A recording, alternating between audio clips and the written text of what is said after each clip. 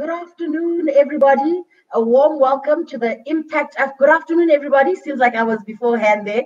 Good afternoon and welcome to the Impact Africa Social Entrepreneurship Summit 2021. This will be the first edition for this whole year. Expect many more sessions that we'll be having with you and hosting webinars on different topics that pertain to social entrepreneurs in the African context. I'd like to give you a warm welcome from a very rainy and cold Johannesburg city today. My name is Mtunyana Kita. I will be your host this afternoon, and I will be presenting 4 speakers to you today, and we'll be talking to the topic of change agility and the new strategic advantage for social entrepreneurs in the 4th Industrial Revolution.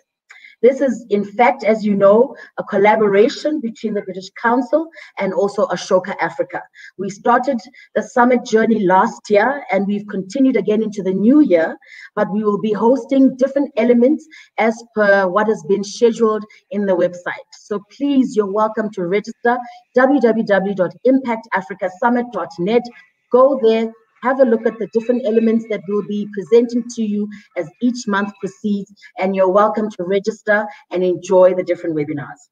This afternoon, I also have with me Mr. Peter Oyakale and Ms. Blessing Ini. They will be our sign language interpreters, and therefore I'd like you to also welcome them and expect to see them on the screen with you. We're being very inclusive as we understand we've got a wide array of attendees joining us this afternoon and also going forward. Just on that note, before I begin the proceedings or the agenda for this afternoon, may I please also just give you a few housekeeping rules as per usual, as per normal. We will be having a chat function that I believe that you can see on your right-hand side. The chat function allows you as attendees to put in your comments, to put in your questions as we go along with the session today. You're welcome to ask the speakers individually, but of course I will read these questions and comments out for you. You're also welcome to put in comments around what you would like to see spoken about or spoken at or attended to or engaged on by not only myself as the moderator to send it to the speakers, but also as the speakers themselves, if there's any clarification that you need. So please, you're more than welcome. Use the chat function. And also just to give you a heads up, later on within the webinar, there will also be a link in the comment section that allows you also to give feedback on how you are currently experiencing and also how you experienced the webinar today. We will put the link halfway through the webinar and we'll also include the link at some point at the end. This will be your feedback form. You're welcome to put in what you would like to also see us address in the future webinars, and also some of the feedback around the comments and the questions, and also most importantly, the relevance to the social entrepreneurship ecosystem. I would like then, on that note, to please invite our first speaker this afternoon. She is the country director for Nigeria, and her name is Miss Lucy Pearson. She will be giving us a warm welcome from the British Council leadership team and just giving us a highlight of why this summit is happening and what the plan is for it for this year as well. Miss Lucy Pearson, I welcome you to the webinar and also to the summit stage at this moment. Welcome so much, and thank you so much for taking the time to welcome our attendees and also spending the time this afternoon with us. Welcome, Lucy. Thank you so much, and welcome to everybody. It's great to be here. As my colleague said, my name is Lucy Pearson. I'm a country director in Nigeria, and I welcome you from a warm and sunny Lagos to the 3rd edition of the Impact Africa Summit, an annual event designed and developed by the British Council and Ashoka to provide targeted support to social enterprises across the African continent.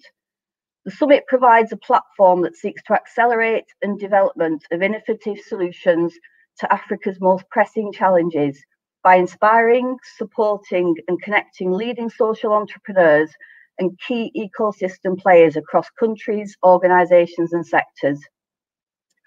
Being a Pan-African event, the summit offers opportunities for continual cross-continental learning, exchange of knowledge and collaboration between social entrepreneurs across Sub-Saharan Africa.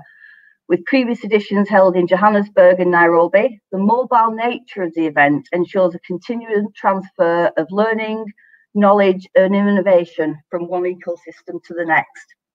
And given the disruptions caused by the COVID-19 pandemic globally, and the resultant government restrictions on large-scale public gatherings, this year's edition will be delivered digitally, and the 2021 summit will comprise a series of carefully curated digital events spread across a period of 12 months.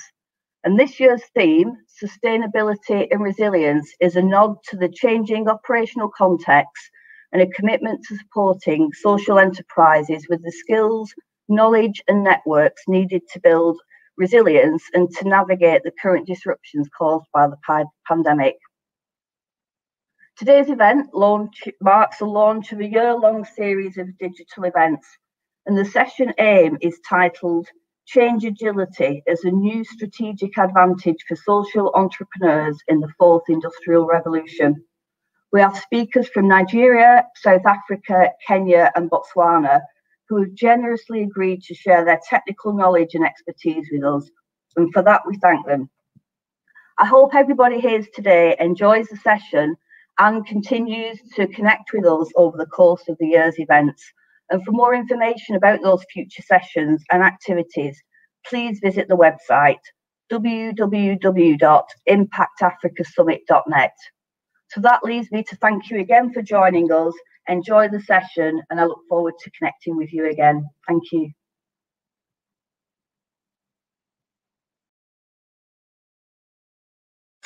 Thank you very much, Lucy, for that very warm welcome. We thank you so much again for taking the time to welcome our attendees and also to open the first session of the Impact Africa Summit 2021 this year. Just a little bit of background, just touching on what Lucy has mentioned. The whole intent of the summit began last year, and I think many of you traveled the journey with us from the different sessions that we did, almost an exploratory and an introductory sessions on different topics that we heard last year that were meant to sensitize everybody and get everybody to engage and also be very excited about joining us on this journey. All of them will be digital, as Lucy has explained. The pandemic has caused us to take very innovative ways to pivot ourselves, to pivot how we also express our messages and our webinars, and how we also ensure that it is business as usual. And therefore, the summit this year will be held via many webinars that will be on our website, as mentioned before, www.impactafricasummit.net. Please go on there again, have a look, and look at which seminars and which also webinars will be coming up. When I mention seminars, it's because there also will be an opportunity in our March session, which will be 3 days, where you will get an opportunity to also interact with other ecosystem social entrepreneurs. And there will be masterclasses and seminars and individualized sessions that you can have to speak to some of our entrepreneurs, some of our thought leaders also around areas that we think are important for our social entrepreneurship ecosystem. Please have a look at the website, look at what might be of interest for you, and register accordingly. I would like to take this moment to now formally introduce and begin our program this afternoon by introducing the speakers that we have for you, the four speakers, which is 2 gentlemen and also 2 ladies. I'll first begin with introducing Mr. Amos Mpepu, who is the founder and director of Change Metrics, and he is based in South Africa. You're more than welcome, Amos. Good afternoon to you in Johannesburg, I believe, as well. And we welcome you to this webinar this afternoon. Good day, colleagues. My name is Amos. Unlike in Tonyana, I'm not in a cold Johannesburg. I'm somewhere in Limpopo, in the northern south of that's wonderful. Lucky you. Of South Africa. So it's quite warm. It's very hot, but it's raining also at the same time. So let me apologize in advance if I sound that my connection is not good. It might be the rain, but we also thank God for the rain. So as Antonia has explained, I'm an MD and a leader for a company called Change Metrics.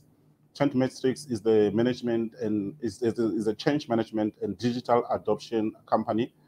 We've been in business for more than 5 years.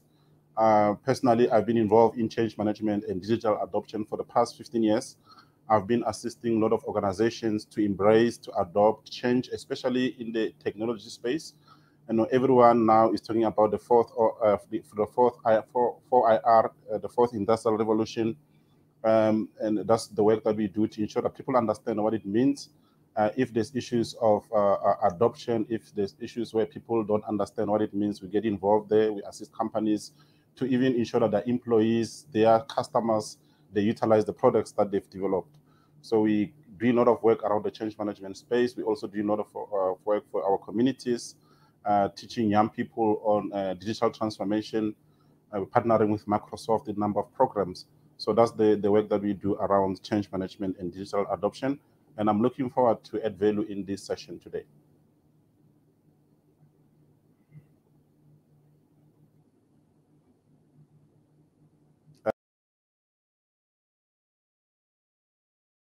Thank you very much, Amos. Thank you very much for that very succinct and brief introduction of your company and yourself. I'll also be giving you an opportunity later on, once we've introduced all of our speakers, for you to tell me a little bit about why the passion around the work that you do, and why also did you think that it was relevant or pertinent to be able to take part in this specific webinar, and the value that you think the work that you're doing brings to the ecosystem and also our attendees at large.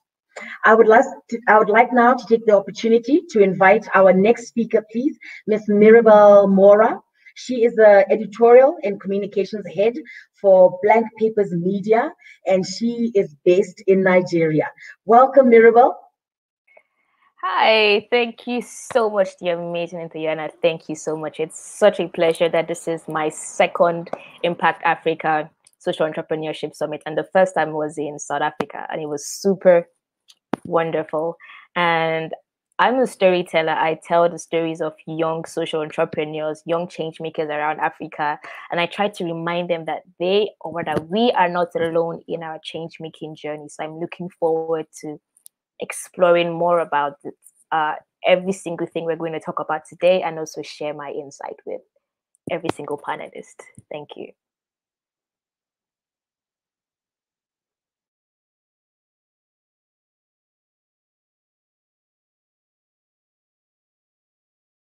Thank you very much, Mirabel. Thank you for that very short and brief description. We welcome you also to this webinar, and we look forward to sharing many more insights with you later on in our discussions. May I also take this opportunity to invite Mr. Tebogo Mokgalemang. He is a founder and the CEO of Spectrum Analytics, and he is based in Botswana. Welcome, Tebogo.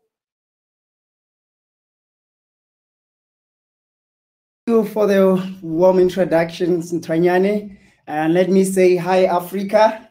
I hope everyone is well and ready to interact wherever they are. And as already introduced, my name is Tebogo Mokgalemang. I'm an engineer by training, so I'm a problem solver. Hence, I'm an entrepreneur as well, because I need to monetize on problems that I solve. But I'm biased towards solving problems with community impact. So I tend to work more with communities. I volunteer my time teaching upcoming developers how to code. We have run sessions with students ranging from primary school to secondary school.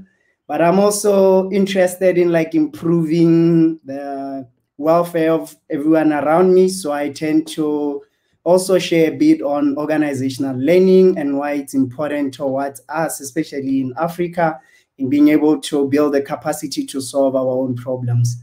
I also work with universities as well, because I tend to mix with almost everyone. I like networking because I believe in collaborations as well. So as you know, my company empowers organizations to use data to create value. And data really is like the modern day mineral in the digital economy. Hence, I'm really excited to be part of this panel to share on how it could also help us gain competitive advantage in the fourth industrial revolution itself. Thank you.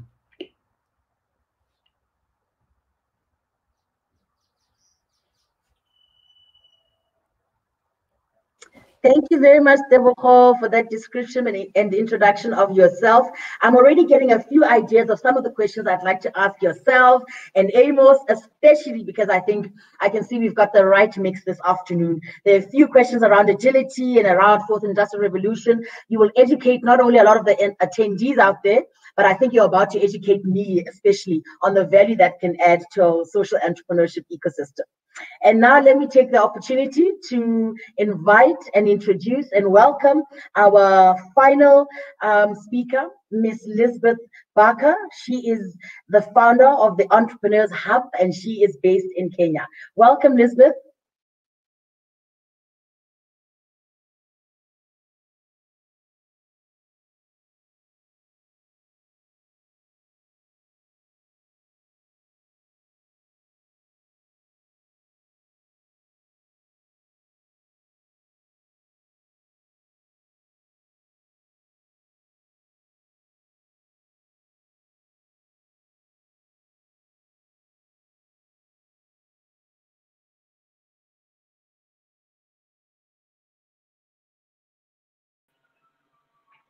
Hello, Ms. Baker, please, can you please unmute yourself? Can you please unmute yourself, Ms. Baker? I can't hear you. I can't hear you.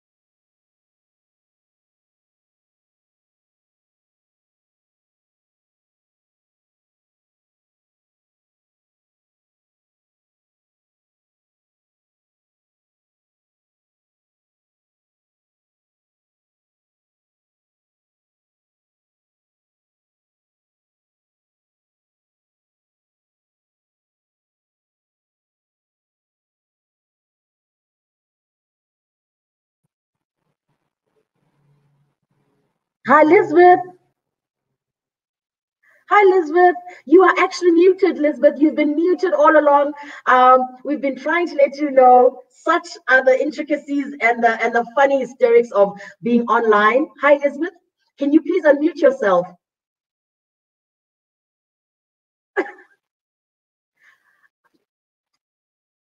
Hi, Lisbeth. Can you please unmute yourself? You are muted. Can you hear me? Can you please unmute your sound? You are muted.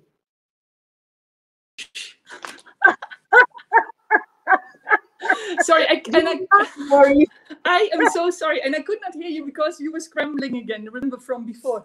So my apologies for having been on mute. That is fine, Elizabeth. This gives you an opportunity, an extra 5 minutes of being a superstar. I give you another opportunity to please reintroduce yourself again, Elizabeth. I will, and I hope I will keep it short. So my name is Lisbeth Bakker. I'm from Netherlands, but I've been living in Kenya for the past 7 years,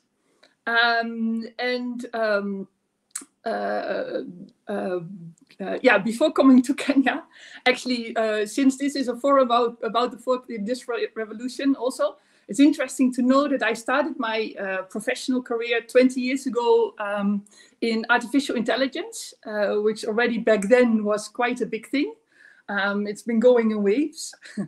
But after starting in AI, I actually worked in corporate for more than 10 years. Worked with Philips Lighting, with Orange Business Services. I've been very lucky to have been living in a few different countries, like France and Spain. Done projects in quite a few countries across the world, from Brazil to US, to South Africa, Senegal, Egypt, China, Vietnam, to mention just a few. So 7 years ago, why I ended up in Kenya was because I had a friend who was running a startup here. So I saw that, hey, there's a lot going on here. With a lot of interesting young companies coming up, and one of the needs that I saw in the market was actually there were a lot of incubator accelerators. Unfortunately, a lot were focused, and they still are, on technologies, on technology and funding. So that's why I founded the Entrepreneurs Hub, to just be a support ecosystem for any entrepreneur who just wants to start a business, which does not need to be in technology. It does not need to be fancy apps that would attract venture capital. So it was really about actually, how do you run a business? Who are your customers? How can you make it sustainable? So really about the knowledge part of running a business. Then 2 years ago, I also co-founded Genie Center for Applied Science in Emerging Technologies. And what we do there is support students, so educate students, but also work with corporates to bring the emerging technologies to them. So we actually develop solutions around anything from AI, blockchain, virtual augmented reality, IoT. And we both educate on how it works, but also how companies can benefit from it, and how they can create solutions around it. So we help with that as well. So I think that was my introduction. And I hope you could hear me now. Absolutely, we could hear you. Elizabeth, thank you so much for that introduction. And I think as I slowly allow for each of the speakers to join me on the screen, can I please get an indication from our attendees who is there, which countries are being represented at the moment? Because I know we've had various and many and multiple attendees from multiple countries previously, and we've thanked you so much for taking the time to enjoy the sessions with us, because the aim is to share as much information with the ecosystem as possible. And thus we try and bring to you a wide array of speakers around very different backgrounds as well. Can I just get an indication? I see somebody from Oyo State, and I assume it's Nigeria. If I'm wrong, please correct me. I stand to be corrected. Who else is there? Let me just have a quick look. Can I see who else is there? Please don't be shy. Tell me where you're from. Tell me where you're joining us from. Say hello to us. I'll say hello to you back. I'll even give you a little bit of a shout out, as they say, and mention your name. I think the next 3 people who tell us where they are coming from, I promise I will mention your name and say hello to everybody, or the whole world, on your behalf.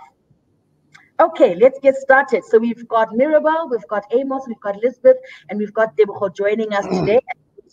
We've got a different context, I think, beginning this year. And I think it's quite relevant, because when you look at the impact of the 4th Industrial Revolution and the impact on businesses and processes, and how businesses are positioning themselves to use it to leverage some of the work that they need to do, and also especially taking into consideration the pandemic that we've just gone through the heat of it, but we're still at the sort of the remnants are still trickling down further even into this year. But I think we've seen how it has been important to position yourself, to be able to still share your message, engage with the world, be able to sell your product, whether it be social in this instance, to the rest of the world, and also to your fellow peers. And using digital platforms and digital innovations has been one of the ways that I think many businesses have been able to leverage on that. Now, having said that, I would like to throw something to one of our speakers who's not expecting this. In our topic, in our discussion today, we're speaking to change agility. Now, somebody like me, change agility, and change agility speaks to a concept that I don't understand. I know that it speaks to versatile, easy, changing, adapting.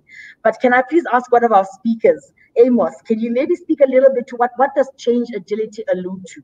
What is change agility in the broader context, before we pull it down to this specific social enterprise element? Thank you, Ntonyana. I think that is the good question to ask. I think the simplest way, I'll say, if you watch Fast and Furious movies, you'll understand exactly what change agility is all about. I mean, agility, what it means, basically, it means the ability to move quickly and easily. Agility is the ability to move quickly and easily. And in a change context, it's easily to say, how are you responding to changes that are happening? You know, are you fast and furious? Or are you that one who say, no, I'll see how other guys are doing, then I'll join later? That's what agility it means. And there's been a study by PwC in 2013. They've interviewed over 1,000 CEOs around the world. And the outcome of the study was, out of the CEOs that were interviewed, 76% of the CEOs said the change agility, it gives you competitive advantage. And I think that is the crux of our session today. Is all about to say, you know, how fast are you? You know, how furious are you? You know, in terms of change, in terms of responding and adapting to change. Back to Panyana. Thank you so much for that, Amos. And I think it sets the context, because I think that's exactly what the new way of thinking now needs from all of us. It's about that ability, like you mentioned, to pivot quickly, to react to your surroundings, to react to how the world is now as we speak, engaging with each other. And I think that's the importance of it, because when we look at change, there's now the next component that I'd like to also allude to. I'm only setting the foundation, setting the context so that we understand where we're going with the conversation. The next element in our partner statement is the fourth industrial revolution. Now, there's a term, there's a mouthful. We know we've had many other, first revolution, second industrial revolution, the third, and now we're in the fourth industrial revolution. And I think commonly I've heard it mentioned in various conversations with our peers and colleagues. And hello, Kista. Yes, Peter. Can you change to blessing? Blessing. Okay, thank you so much, Peter. That's fine. Thank you, Peter. We'll be changing to our other sign language interpreter, Blessing Ini. She'll be joining us shortly. Please just give us a moment while we bring her in. But as I was just saying, that fourth industrial revolution term, it has been thrown around in social settings, business settings, and I don't know if really we understand what that means and what the implications of that, and why it is something that needs to be put in the forefront as something that is an enabler for not only traditional businesses, but also as we dig further in the conversations today, specifically why it is an enabler for social enterprises. So can I also ask one of our speakers today? I'm also throwing this speaker under the bus again and asking him to please, can you just give us a description, an explanation for us laymen out there? What does it mean when you speak about the fourth industrial revolution? Deborah, over to you. You are muted, Deborah. You are muted. I was just thanking you for throwing me under the bus. Let me You're get welcome. Thank you. I'm happy that's where we started, because, you know, I've attended so many conferences, workshops, and the term it's a buzzword now, let me just say. And the problem with buzzwords is, you know, we tend to then converse around these buzzwords, assuming that we all have the same perspective on what they mean. I have mine. I tend to explain the fourth industrial revolution this way. And for me, it's about recognizing the factors that are driving change at this time. And if I was to give it a bit of context relative to the past industrial revolutions, one may go back to the late 1700s, 1780s, or somewhere around then, when the first industrial revolution came about. I think the other context that we tend to miss when we explain this is the economic climate of the time as well. So if you go back to around then, you know, people relied on manual labor a lot for farming, for whatever they were doing, really. And that's when we started seeing the introduction of mechanical tools. Mechanization was the factor that drove the first industrial revolution. So it kind of changed things on a large scale there. You can think about your steam engines. You can then think about what it the impact it had on agriculture now. You can think about milling plants and all that. So that meant people were now able to save human energy. People were not working as hard. Machines were doing the work for us, and hence we could scale, and the impact could be felt in other areas as well. Move to the second one, which is like in the late 1800s. Almost after 100 years, now we see the introduction of electricity. So that kind of means we can do things much faster now. It's no longer mechanical, because with mechanical stuff, sometimes it still had to be rely a bit on like humans powering the machines. Now the machines could be powered by electricity. And that meant at that time now, we could mass produce things. We started seeing the introduction of in factories, production lines now, where now we could then, for the economic times, then we could mass produce things. We can think of the production of Ford vehicles and all that. So you then need to look at the time and the factor there. The factor there was electricity. It changed the game because we could then do more things faster and all that using machines that were now operated by electricity. Go to the third one, almost after 100 years as well, which is like 1960s, 70s, the introduction of electronics, where now we could automate the early stages of automation, automate some manual tasks, really. I know for Africa, you know, like and the context there needs to come out. Those were the times when most African countries were still struggling to get independent. So Africa has been excluded from the first one and the second one. And the countries at that time in the 60s were confronted with the need to mechanize stuff in agriculture, do away with cattle for plowing and all that, and perhaps try to adopt tractors.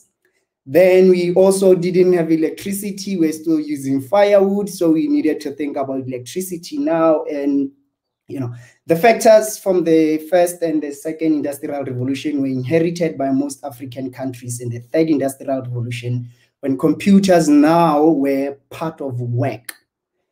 Fast track to the fourth industrial revolution now. This one is a game changer. It started in the 2000s, and take the time, 40 years from 1960s to the early 2000s. So now technology, what it has done, computers, in digitizing computers, we have disrupted almost all industries. We have disrupted how we live, how we work, how we connect together. And this change is happening on a large scale. It's global.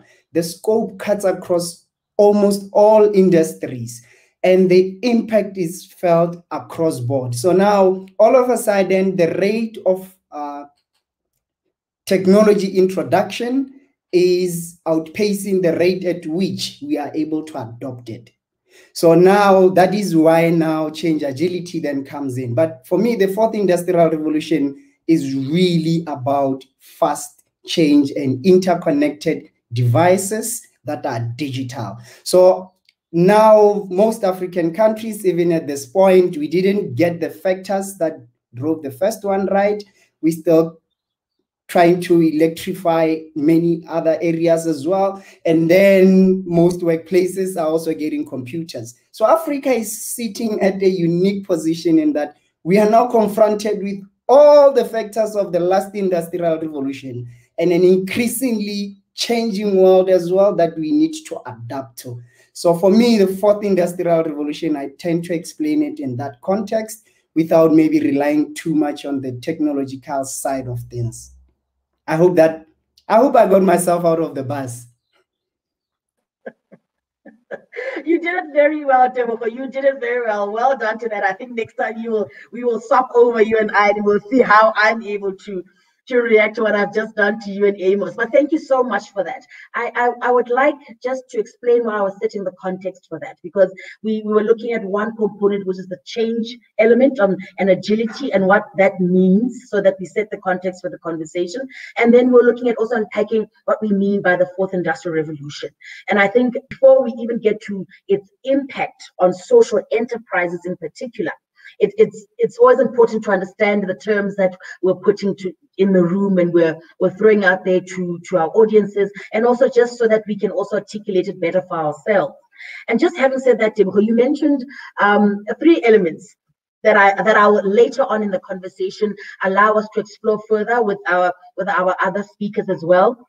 You mentioned around the use of, I think, machines, if I remember correctly, and also you talked about the African context as well. And then there's also when you talk about the economic transformation, or how things were done differently, right from the first revolution right up to where we are, and those being some of the drivers of these economic revolutions. I'm picking up something, and I'd like to also just give it to my other speakers. I will maybe delve in it a little bit and give everybody an opportunity to give us a bit of their thoughts around this. I'm hearing from you, and I'd love for you to share your thoughts, and also from our attendees as well, listening to us now. Share your thoughts on this. There is a discussion or sort of a debate in the room around the competition between machines and human beings. Fourth Industrial Revolution has been pegged as us competing against machines, and it being a drive towards automation, a drive towards removing the human element around there, and that's the impact on businesses going forward. And the second one also that I'd like to look at as well is that there's another rhetoric around saying this is the time, this is the opposite side. So I've just given you the element that speaks to machine versus human. And then there's another rhetoric in the room that says this is the time that an entrepreneur can now revel and soar and show their true resilience and show their true ability to be agile, to be successful, using the Fourth Industrial Revolutions and some of the tools that are given to him or her. And the last component that we'll talk to again is how relevant is this, and how much is it in our hands when we look at the African context? How much are we positioned? Because some of the conversation that we've also heard is that Africa right now is the most highly positioned continent with young people, unemployed, yes, but now the most entrepreneurial group, coming up with innovation and coming up with skills that were traditional before, but now actually need to be more innovative. So the skills that the African youth are coming up now are showing innovation and problem solving. So that has also been in the rooms. And I'd like to just put that out to our 4 speakers as you all join me again on the screen. I would like us to talk to a little bit around why is change agility? And in your context, please, I'll give each speaker an opportunity to speak in your context and in the space that you work in your ecosystems, in your peer discussions, in your interaction with maybe government and so forth. How important is change agility to social enterprises at this moment in time? And then I'll start unpacking the other elements that I've spoken about. But how important is change agility? And how important is us trying to debunk the theory of human beings and human skills versus automation and the machine? And just that sort of component that adds everything together. What about the African landscape right now makes it as fertile as it is said it is for social enterprises to thrive when using digital or digitizing their ways of going forward? The importance of the Fourth Industrial Revolution. Please, you're more than welcome. Speakers, may I start with Mirabel, our storyteller? Just a little bit. Change agility, the African context, human versus machine, Fourth Industrial Revolution versus the skills that are needed for our young people to acquire innovative skills. A little bit from you, Mirabel. And please, I always say this, you're welcome to share it in your context, in the work that you've, and share some of the practices that you've come across. Mirabel, up to you. Absolutely. Thank you so much, Nthiyana. And I remember when I was about, would I say, 13 or 14 years old, and I used to wonder, what would it be like to meet someone from another country, or what would it be like to just see someone who is from South Africa or somewhere? And I mean, look at us right here, the whole hyper connectivity happening today. it's also as a result of all the revolutions that have happened from the first, second, third to fourth. First one being that humans were more of physical energy and using animals, but then they transitioned to mechanical. And then second revolution having to do with much more electricity, and we saw mass production of things. And then the third revolution, industrial revolution, we saw a lot more of supercomputers coming into place. And then now the fourth revolution building on the third industrial revolution. And speaking from the aspect of a marketer or a communications person, there's something we usually say in growth hacking, that's rapid growth and experimentation are things that come with wanting to move further. And when you are experimenting with the resources that you see right now, it makes you adaptable to the other things that happen.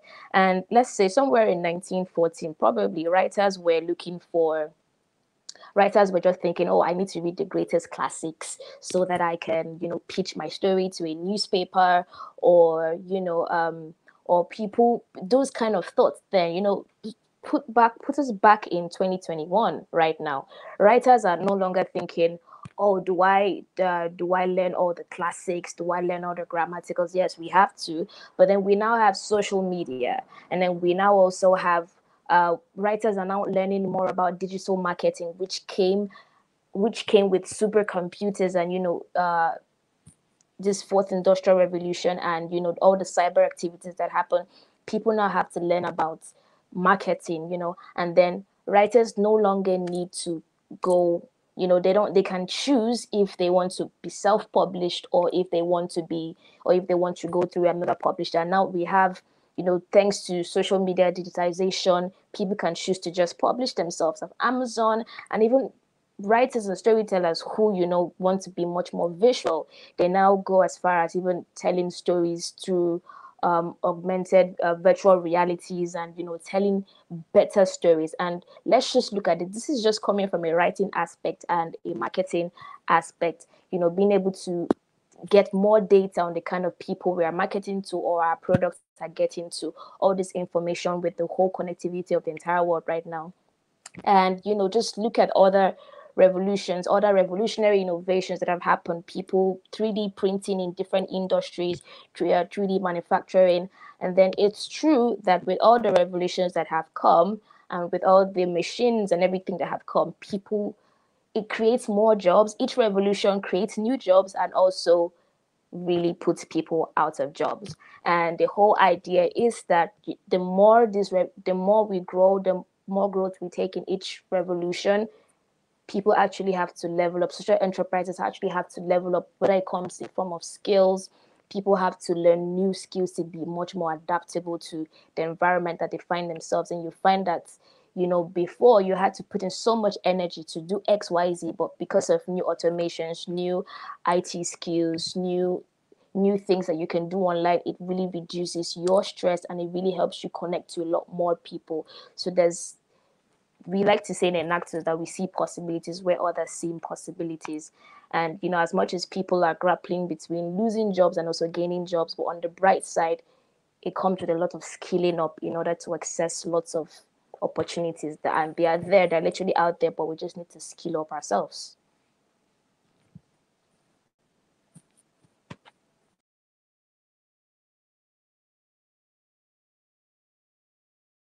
Thank you so much, Mirabel. Thank you so much for that. And I think what I've just picked up is exactly what you said.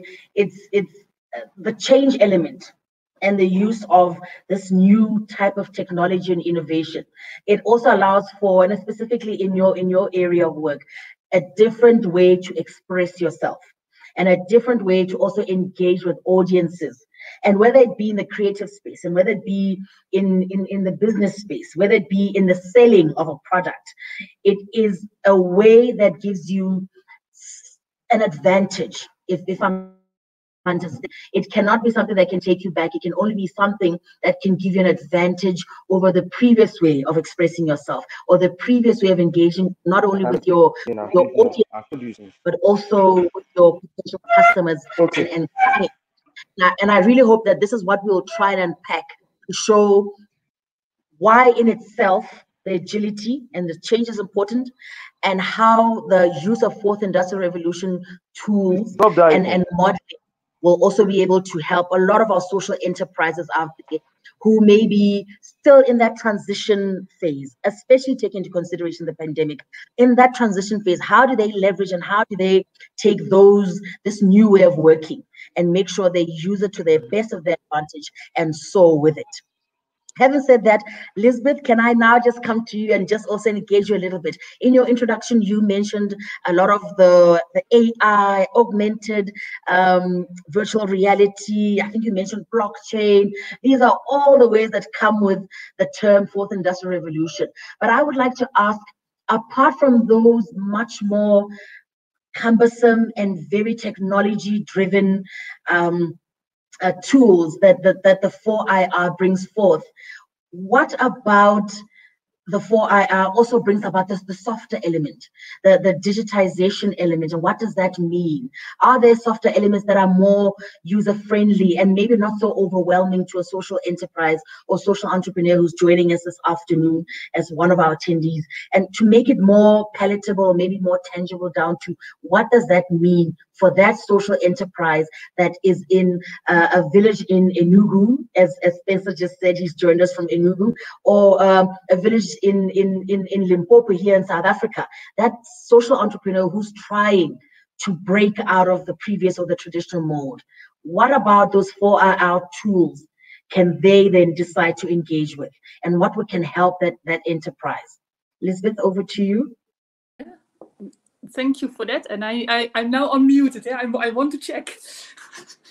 Actually, I want to, maybe my answer is in two parts. But first, I want to continue on what Mirabel was also saying about that any technology, you've got jobs that will be lost and jobs that will be gained. But to put that a little bit in perspective, so as you know, in Kenya, a lot of people know that we've been quite advanced when it comes to mobile money. Now, mobile money as such, it's maybe not, well, you could see it even as part of the fourth industrial revolution. But if you think about it, just there's one thing which is the technology, which is that you're able to pay through a mobile phone, right? So one thing is that the actual technology, but then the interesting thing is all the usages that come from that new technology. So in this case, because you can send money via mobile phones, you don't anymore have to go to a physical bank.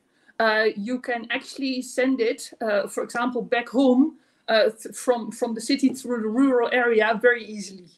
It's 24/7. You can do it at any time, etc., etc. So because of the application that the mobile money brings with them, what we've been seeing is that actually it's been very easy now for a lot of small, what we call mama bogas, right? The small shops to be much more lenient in the selling and buying because they were enabled through the mobile money. We've also been seeing all across the country, even the most illiterate people, because now they had access to mobile money, they could be setting up their businesses at any places. So what I'm trying to say here is that one thing to look at with something like technological innovation is the technology itself. Yes, that is great, but there's also anything that is sprouting from that technology, which actually is giving a lot of opportunities for businesses that can be sprouted from there. So that's one thing that I want to give to a lot of the social entrepreneurs in this call, is that don't just get tunnel visioned by the usage of hardcore technology. Also, you look at, hey, what are the derivatives of it? And then hey, your other question was more about, hey, what can any company or any social entrepreneur anywhere across Africa benefit without having to be a techie? I think there is one thing is actually, for me, the Industrial Revolution is a lot of access of information, as was mentioned earlier as well. And that means, I mean, myself, I have like, if you can see it, like a feature phone, but it is a smart feature phone. So it's a small upgrade. And with that, from here, I can actually access the internet. I can access the social media. So this is giving me a few things. Through social media, I can make connections that otherwise would have been out of my league. So you can actually use social media to connect with people that are not within your network, but thanks to social media are now approachable. So that it opens up a whole new network. Something else is that because you've got access to more information, if I take agribusiness as an example, I think we've also heard about something like precision farming, right? So precision farming, what that really means is using external information, like, for example, weather data, or information on the soil, or potentially, there's all that kinds of different data that, because it's available out there, if you connect it to what your business is about, you can actually start forecasting. You can start optimizing your performance. So those are just a few examples on how actually some technologies that might be out of your scope, you can actually bring within.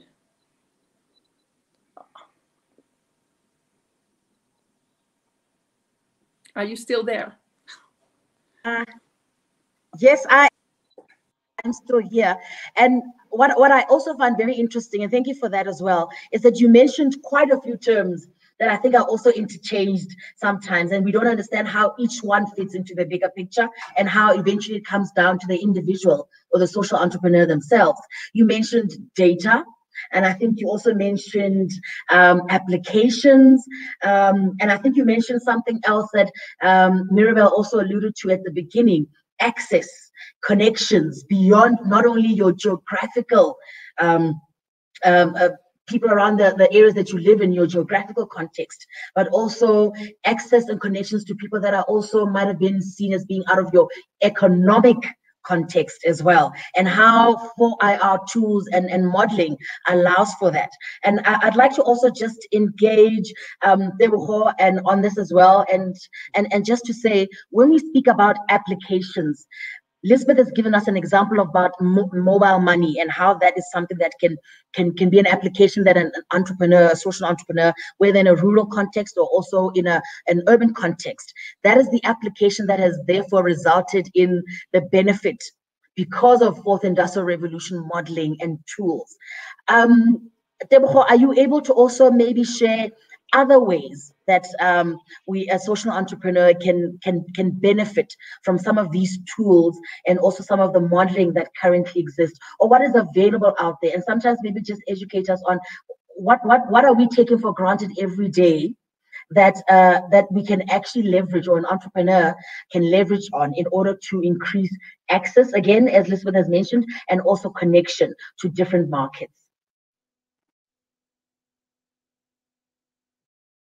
Questions, but I'll do my best to be brief as well to that. I'll carry on from the other speakers and the question that you previously asked, just so that we carry the conversation forward. The Fourth Industrial Revolution, though people say it's going to replace humans, what it's doing is I don't see it as humans versus machines per se. I see it as manual work versus intelligence. And intelligence there really, because we have digitized almost all areas of our lives. We have digitized even all industries now. We have digital technologies, digital equipment in healthcare, in agriculture, in government, you name it. We have put in a sensor or some form of a computing device in there. What these devices have is the ability to collect data. So now that's where you hear your big datas and all that, and this data needs to be processed, and it comes with other technologies as well. So what has really advanced is that for the first time, we have a confluence of technologies, not just a single technology, driving change in health, in education, in so many areas of our lives. And now the human mind doesn't process information at the same rate. So then all these manual and repetitive tasks, do we need a human being? Is that the best utilization of human capacity to do something that is just laborious and repetitive? I don't think so. Humans are by nature creative. Hence, creativity and intelligence now is where we are going to have to compete if we want to be competitive and be agile and resilient in the fourth industrial revolution. So we need to compete at that level. So we are creating high value jobs. And these are maybe now even your accounting, like take accounting, for example. We no longer do double entry on ledger books. The computer does that. Yeah. So now we are able to even crunch numbers in large quantities. So the thing with all this now, what we are seeing is for Africa, even though the world, all these industries are disrupted everywhere, in Africa, we still have most of our challenges are social. It's not even just about industries. We see so much poverty in our communities. We still don't have access to healthcare and all that. For businesses, have predominantly focused just on profits. That's why we have so many multi-corporates, but now we kind of need to bring it to where we live. In our communities, we want impact. In our communities, we want to transform life in our communities. And that's where I believe social entrepreneurs need to look, or modern entrepreneurs really, because that's what I believe the future of entrepreneurship is social, because we are seeing so many social challenges. And who's going to solve them if it's not the entrepreneurs? So there are so many opportunities opening up there. But at the same time, are we able to reskill ourselves at a faster rate?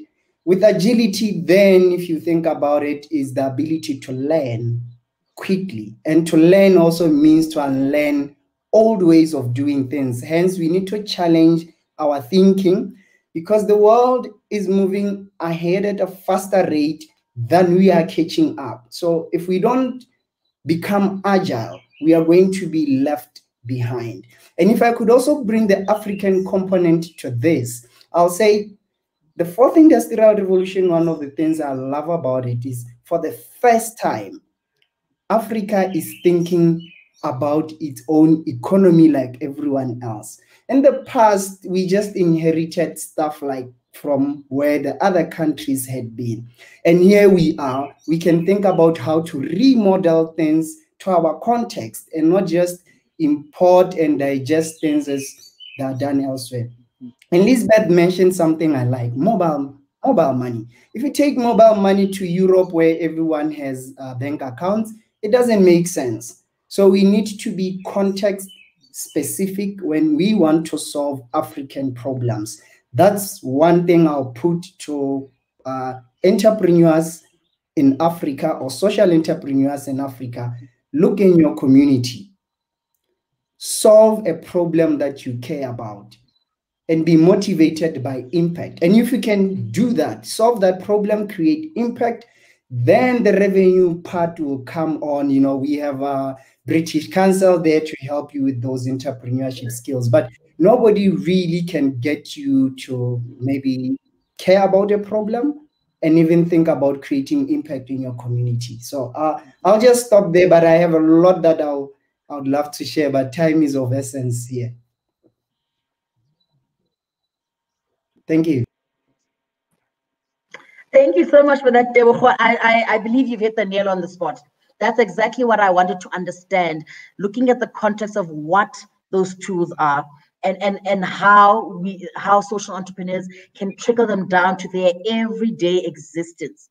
the everyday existence of their business, the everyday existence of how they can grow themselves, the everyday existence of how they can gain more exposure. And I'm very happy that you also mentioned that.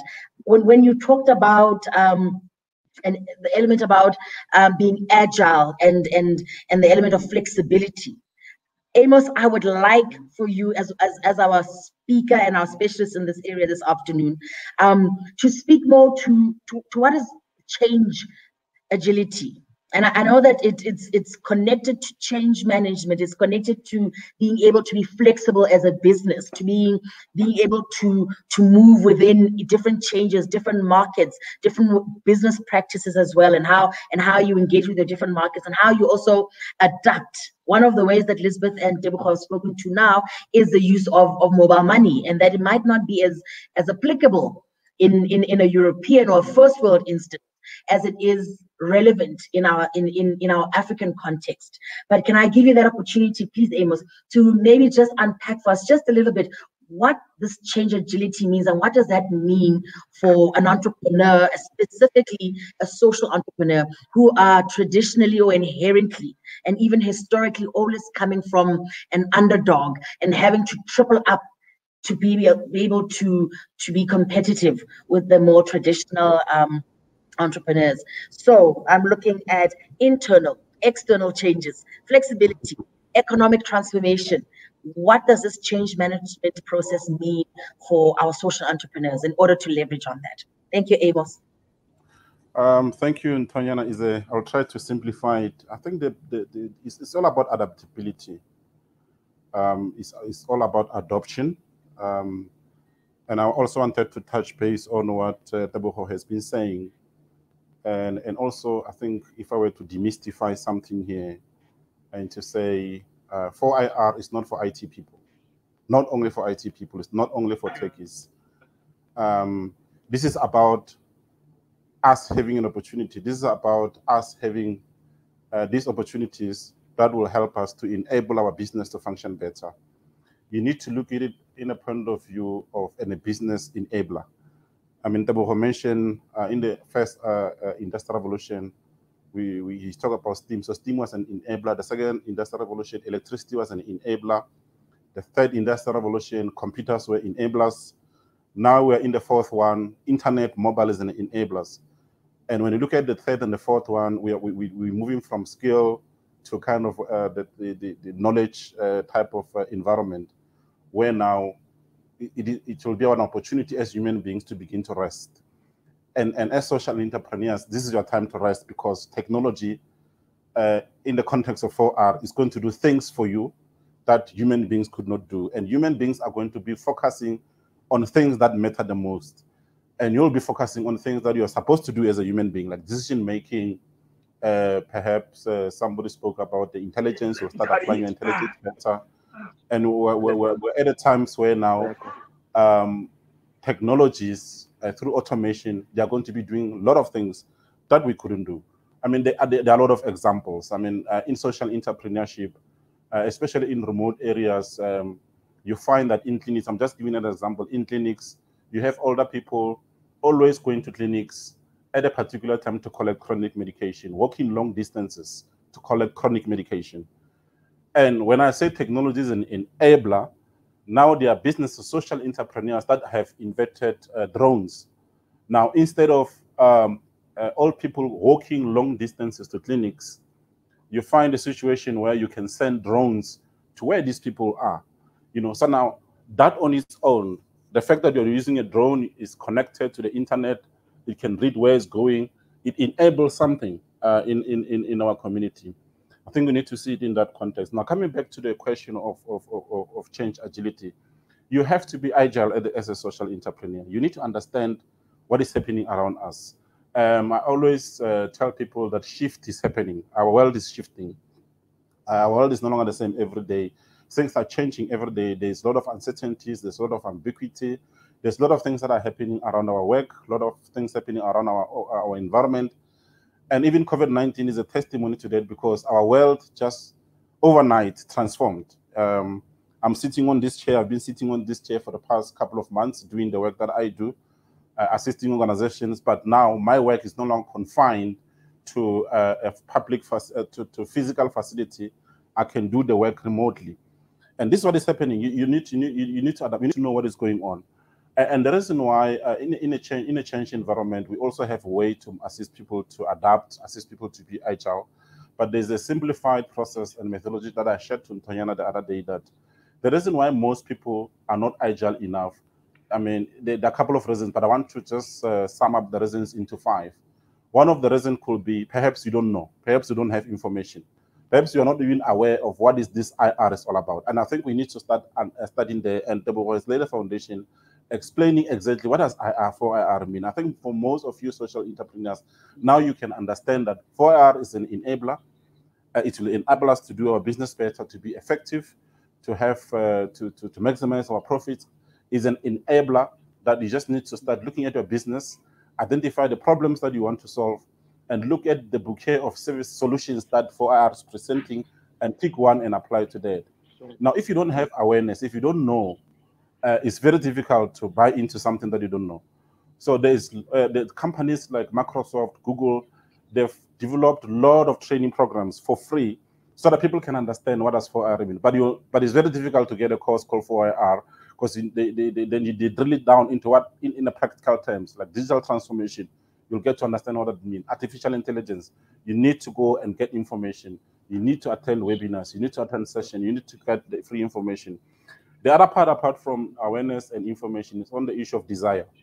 You can have information, but if you don't have desire, if you don't have interest, is where also the most social entrepreneurs might find themselves in. You need to start having interest. You need to start being curious to know, what is this AI? What are they talking about when they say artificial intelligence? My colleague was talking about writing, you know, that even these days you can publish a book without having to go to the old route. You need to have interest, understand exactly, you know, what is happening out there, have an interest. Then the other part, again, apart from having interest, is acquiring knowledge. You need to learn, you need to study, you need to learn these things. And I'm going to go back to what I was saying about Microsoft, your Googles, and other IT big company, or Amazon, have got a lot of programs for free for Africa, where they're teaching Africans on these solutions, your artificial intelligence, data analytics for free. And most of these things are available for free. And why are they doing that? They're doing this so that you can understand what you're talking about. You can understand the phase that you are in. And then the other part, again, apart from training and skills, is the issue of ability, being able to apply what you have learned. It is very critical as a social entrepreneur to begin to test these things, test them yourself. There are ecosystems, there are companies that are available out there waiting to test your problem. I mean, there are people who are developers waiting to hear about your problem, and that can help you to make sure that you are able to implement what you've learned. And that's some of the things that we're doing. We're encouraging organizations to do. We're encouraging people to do, to say, you need to understand these things. And the last part that I wanted to talk about is, and this is the point that led me to change management, is as a social entrepreneur, the solutions that you are developing, the solutions that you are busy with, you need to ensure that they are being utilized. You need to ensure the investments you are making, you realize value out of that. If it's internally you're doing it for your own people, you need to ensure that your own people indeed buy in and they utilize that, because if you don't utilize it, it does not add up in value. There are a lot of solutions costing millions and millions and millions of money sitting and not being utilized by people, not being utilized by customers. So utilization is also a very important key. So yeah, in a nutshell, that's the work we do. What I'm encouraging is to find out, learn a lot, have a desire, develop yourself. If you don't know, there's information out there, and begin to practice and learn more, because 4IR has to be practical. You have to apply it to your own environment. If you don't do that, it's going to be this elephant in the room. But it's all about application. It's all about knowing what solution to use to address which problem. Sorry. Thank you so much. Back to Ntonyana. Thank you so much. Oh, there we go. Thank you so much for that, Amos.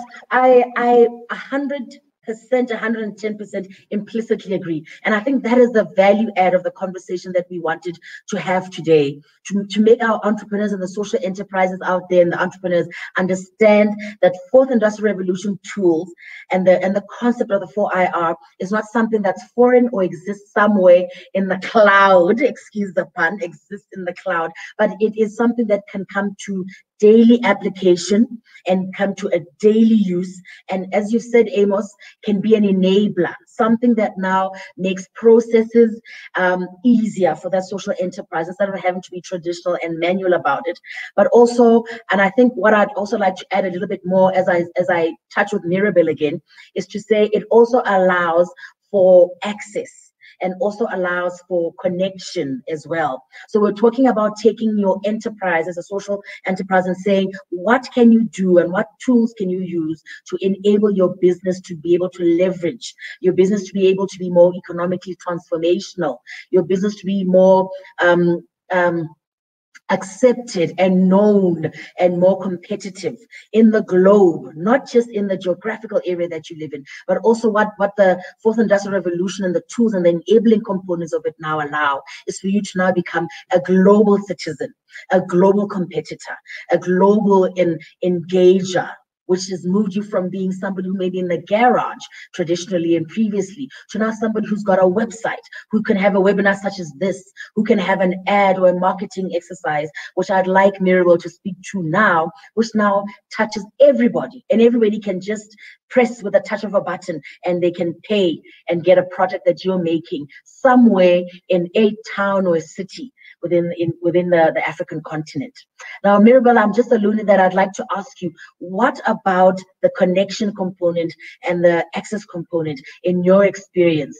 Have the tools that the 4IR tools and the enablers around 4IR given? What has it done for not only traditional businesses, but specifically what can it do for the social enterprises? Thank you so much. I love what Amos said. I love what every single person said. And I've just been gleaning, like, just as you were talking, I was actually on Google, like, oh my God, this is powerful. What he was saying was powerful. I'm talking about that access and what it does. So let's give this very great example. There are social entrepreneurs who are in rural areas, people like people who are in rural areas, and they're actually touching more on social topics, and they're also trying to use entrepreneurship to see how they can make a profit from what they're doing, and also use that profit not just to get a way of living, but also to provide solutions for what people in rural areas are going through. Let's say, for example, so this is an organization in a rural area, a company in a rural area, and then they are trying to solve a problem that that community has, but then they don't know, how do we get a lot of people to hear about what we're doing? How do we get a lot of people to support what we're doing? How do we get a lot of people to, I don't know, make donations that can actually support and finance what we are doing? And then coming into what Amos said about data analytics, it is a very powerful thing we have in marketing as well and communications. Let's say now, going back to what Ntayana says, this organization or company starts a website. And then not only do they start a website, they actually have a very awesome marketer. And this marketer isn't just a traditional marketer. This marketer is someone who understands growth hacking, understands how the psychology of people, how people think. First of all, people are emotional before being logical. And this marketer or communications person understands how humans think and how to process, how to get people to care about what these people in the rural areas are doing. And from this website, then they then decide to use the customer relationship management tool, like a CRM, basically. Let's say something like engaging networks. And for example, and then from engaging networks, they're able to use that website, and thanks to Facebook, thanks to Google Ads, thanks to Twitter, they're able to create these adverts that catch on with people. They're able to create this posters, social media things that reach out to people. And then not only do they just push it out there, thanks to Google Analytics as well, they are able to see, oh, people are not engaging with XYZ, but rather they're actually engaging with this. And like, oh, someone from South Africa, our business is in rural Rwanda, rural Nigeria, but people from South Africa are actually liking more of our work, but rather people from urban Nigeria who we are actually targeting are not really liking it. What can we do differently? So, they're able to analyze all of this data. And I know that working with a lot of social entrepreneurs, one thing, and working with a lot of people too who work in the grassroots area, social entrepreneurs who work in the grassroots areas, one thing they always look out for all of the time is funding. And not only funding, but then, how can they get more people to hear about the work that they are doing? How can they, if, for example, they're working with children, their business happens to have something to do with young children or women or girls, just youth, basically. They're also looking at always, how do we help these kids who are in how do we help these kids who we are trying to help? How do we help them find access to, something huge? I know the story of a young man who happened to live in Makoko. And to explain what Makoko is a slum area in Lagos. It's one of Africa's biggest slums. And, he talked about losing his mom at a very young age, but then he went into social entrepreneurship, which is basically trying to find a way to feed and also trying to find a way to get the people around him to live a better life. And then, thanks to all the work that he was doing, he had access via the internet. The internet gave him a lot of information, a lot of knowledge, things that he was just learning and sharing his knowledge. And then one thing led to the other, so many things led to the other, and he was helping people out. And then the next thing, he's currently a Chevening scholar, no, a MasterCard scholar rather. He's actually a MasterCard scholar right now. And all this access and connectivity to people that he probably couldn't have met in the slum. But, because he decided to use the internet and learn so much for himself, it just opened up doors for him. And, he could see possibilities where others were seeing impossibilities. And, that's the kind of thing that happens with marketing and, using all cloud-based forms of marketing structures, analytics, looking at who your customers are or the people who are supporting you. How can we get them to support us more? How can we get them to actually spread the word about what we're doing? And I remember a quote that I read on LinkedIn. Regrettably, I don't remember who said it, but I read the quote verbatim. The performance of the product was restricted by the limitation my ignorance had placed on its functions. The fourth industrial revolution, there are so many things, there's so many possibilities out there. Amos has mentioned, Lisbeth has mentioned, every single one of the panelists had mentioned these things. It's all about how do we use what we've had, what we've seen here, to actually enable more progress and not too much stress. Thank you. Thank you so much for that, Mirabel. Thank you so much for that. I appreciate it. And it's exactly that. What you know and how you use the tools that you have ultimately is the determining factor of how much you can do with what you might not know and how much you can still take on and try and grow yourself as a social enterprise. I did ask initially, please, attendees, you're welcome to ask questions and make comments. I see some of the comments that we've received. Our attendees are saying they're acquiring knowledge. Thank you, Marcelina. And I see Gloria's also asked, please, which organizations offer training for Africans? Please engage with us further, Gloria, on the website. You'll have an opportunity also to ask some of the speakers directly, but do engage with us on the website, please, going forward. But I think what I'd like to add in, I'm assuming the reason we don't have lots of questions today is because really it was about a debunking and information sharing and understanding and a connection of what the fourth industrial revolution means, what change agility means, and how the both of them combined become an enabler for social enterprises. We're fast coming to the end of our discussion and our conversation. Oh my, how time flies. What I would like to just ask our speakers in closing is just to say, looking at what we've just gone through, the COVID-19 pandemic that we've not gone through, but the heart of it or the heat of it, we've just moved out of it, and we're trying to slowly move into vaccines being available and being given to many countries globally at the moment. What are the opportunities post-COVID-19 do you see, and what advice can you give to social enterprises around combining Fourth Industrial Revolution tools, the applications, as we've used the word applications, we've used the word access connection, we've talked to geographic networks, we've used flexibility, being swift, being easily able to maneuver around business processes, quality, etc. And we've looked at also leveraging external and internal changes. And we're also now coming to the point where I say, putting all of that together, what advice would you be able to, or maybe can I just ask, because of the time limit, can I ask each speaker to possibly just give their top 2 elements of imparting knowledge from their area around social enterprises being able to leverage for IR enablers, and also how that connects to the change and the agility around change for them. Just your top 2 that you would impart with the social enterprises and the entrepreneurs that are listening to us now, and the many who will be able to access this recording who could not maybe be able to join us today. Can I start with you, Lisbeth? Sure, thank you. The one thing that I think that COVID it has brought a lot of negative things, but the one thing that has helped is that we're now very comfortable with technology.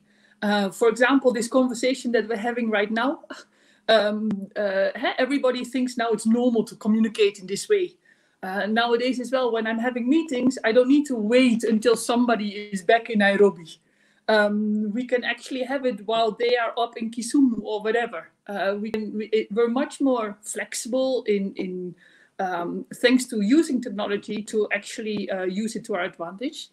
So I think that is at least one thing that COVID has brought, that we're very comfortable now with technology. So my parting advice for the social entrepreneurs would really be to get started, and every single week make one tiny improvement. Either learn something new or apply something. If you don't yet have a Facebook page, then create a Facebook page. If you already have a Facebook page, then start trying out different things. Like, hey, if I engage in this way with people, what happens? If I engage in that way with people, what happens?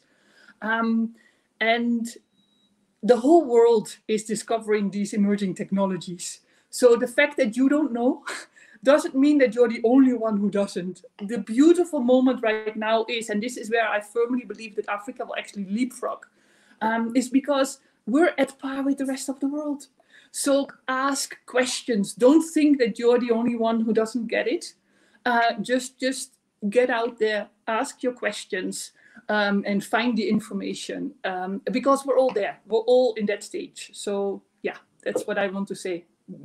Further to your underdog point, stop being the underdog. We're exactly. Now that's beautiful. Thank you, Elizabeth. Thank you for that. Can I also just get a short and sweet also from Tebogo, please? One or top 2 that you think, the advice that you would give to social enterprises out there post COVID-19.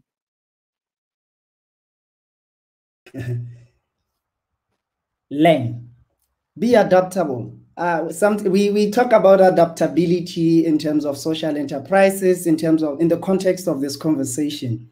But think of your mind as like a tool that can also change shape according to what you believe and what you consume information-wise. So the ability to learn and relearn is one part of adaptability. Being able to be agile also has to come through the mind.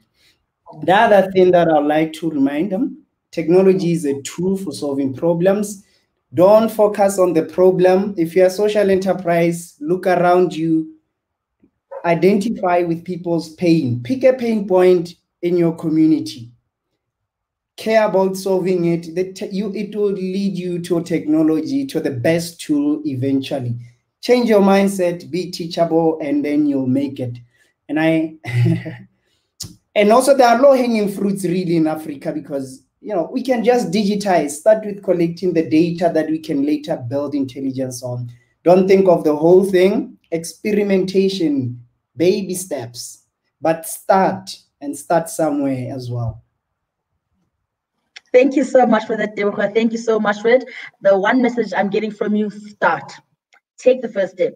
Teach yourself, learn, unlearn, and be willing to be flexible to change. Moving from you, Deborah, I also go to Mirabel. What are your parting insights for social enterprises and the advice post-COVID-19 and the advice going forward?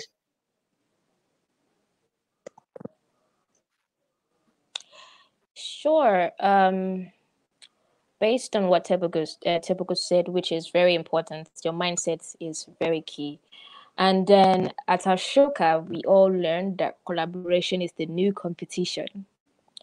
There's so much that you probably wouldn't be able to do on your own, but then if you can reach out to someone else, some other company, some other organization, say, don't be afraid to say, I don't know how to do this, I want to learn. Every professional was once an amateur. So learn to collaborate with other organizations, see where you can outsource or see where the both of you can come together to create some kind of magic. But it's also important that you know the kind of organization you're collaborating with, so you be on the same page and you know where you're headed towards. And you're never alone in your journey. And post COVID-19, see possibilities where others see impossibilities. And cheers to the crazy ones and the rebels and the change makers who think, I have this crazy idea, I want to test out this crazy idea. Well, go ahead. We only live once, so test out the crazy ideas. And rapid growth and experimentation, that should be your watchword. Thank you. Super, super. Thank you for that, Mirabel. And again, as Mirabel put it, cheers to the guys who've already taken the steps, who've fallen, have wiped themselves and gotten back up again, the pioneers. Thank you for your pioneering steps. You've opened the way for the rest of the other entrepreneurs. And just in closing, last but not least, Amos, what would you like to share with our social enterprises and entrepreneurs out there around post-COVID-19 and the way forward, and how to leverage on change and build change into their models?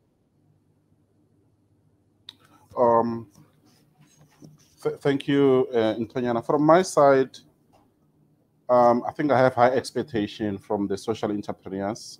I know we're talking about post-COVID-19, but also in terms of COVID-19 itself, I expect more African social entrepreneurs to come up with COVID-19 related solutions. I think we shouldn't be sitting and folding our arms and waiting for Europeans to decide on when are we going to be getting vaccines, on when are we going to be getting this, when we have all these technologies.